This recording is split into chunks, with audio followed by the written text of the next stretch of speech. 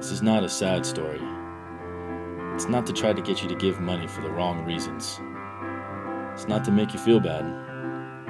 This is what happens when it actually works. Stay out super late tonight, picking apples, making pie. Put a little something in our lemonade and take it with us. We're half away in a fake empire. We're half awake in a fake empire. In November of 2008, I was laid off from a job I was happy to leave and decided I would travel as long as possible. I wanted to return to Southeast Asia and this time see as much as I could, both as a tourist and, if possible, as a volunteer.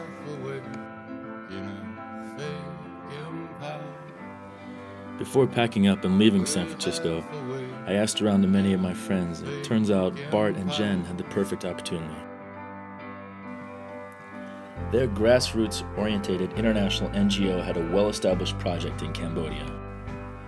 Their nonprofit, dubbed Groundwork Opportunities, or GO for short, was dedicated to micro-development, focusing on sustainable and empowering projects that help communities around the globe from the ground up.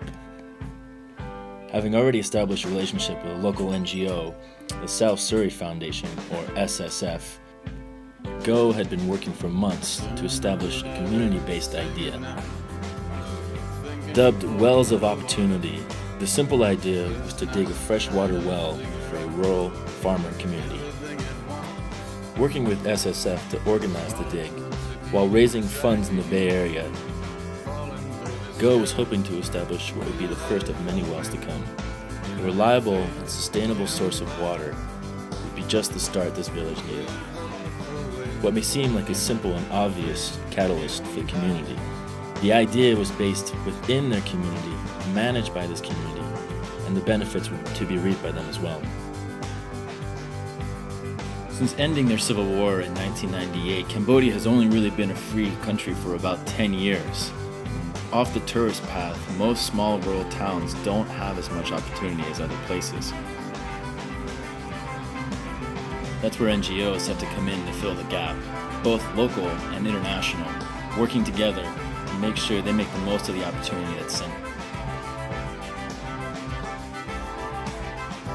What seems like a simple project for less than $2,000, a well dug in a rural village can go a long way.